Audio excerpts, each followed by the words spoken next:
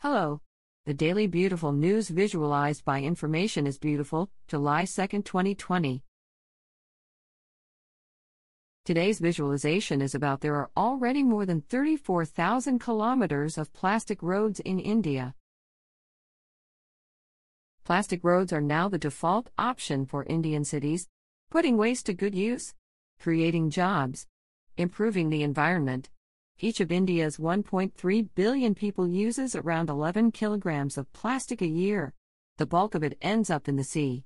But fishermen are now encouraged to bring plastic to shore. It's fed into a shredder and converted into material for road building.